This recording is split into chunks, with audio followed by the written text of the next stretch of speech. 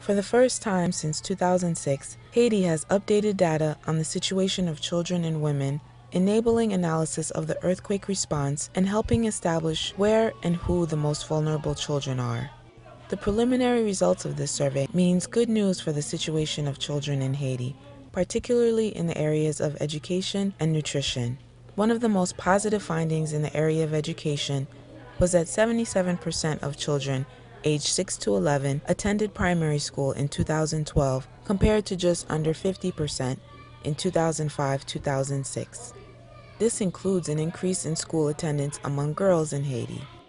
It's a survey that enables us to determine the level of health and demographical indicators, allowing us to see the evolution of these indicators over time. The survey also allows an overview of the earthquake-affected population, especially the over 300,000 still displaced and living in camps, who remain among the most vulnerable population in the country, like 29-year-old Vanessa, who lost almost everything in the earthquake and came to live in this camp called Aviation with her 2 children.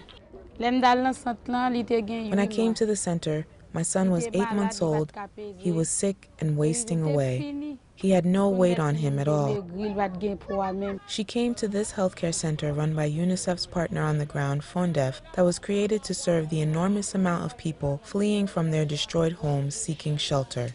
With the situation after the earthquake and the economic situation of the parents, the number of malnourished children increased considerably. Vanessa remembers Samuel being a vibrant and healthy baby for the first few months of his life. He was not that skinny at first. It's during the period after the earthquake he started losing weight. Samuel and many others were diagnosed as being acutely malnourished and placed on a closely monitored treatment program, which includes a regimen of vitamin-enriched foods like Plumpy Nut.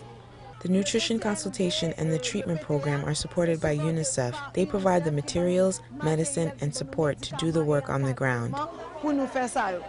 Preliminary results of the latest survey indicate that acute malnutrition in children under 5 years old has decreased by half, from 10% to 5%. Chronic malnutrition has also decreased from 29% to about 22%.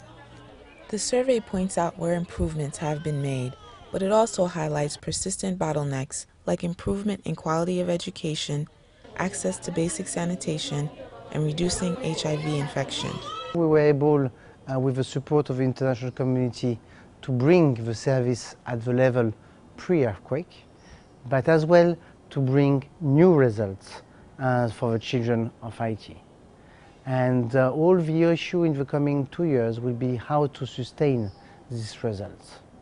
Challenges still remain in Haiti, but for Vanessa, she's happy to have found the resources that helped Samuel push through his period of malnutrition. I always say that if the health center wasn't there, he would have died. This is Michelle Marion for UNICEF Television. For more information, go to unicef.org.